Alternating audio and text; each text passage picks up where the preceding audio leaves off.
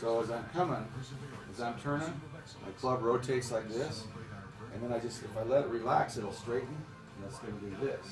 So instead of doing this, where I'm trying to hold it open, I'm letting it turn. So when I get over here, see how this hand is on top of my club's pointing up in the air? When I start here, see my club's pointing up in the air?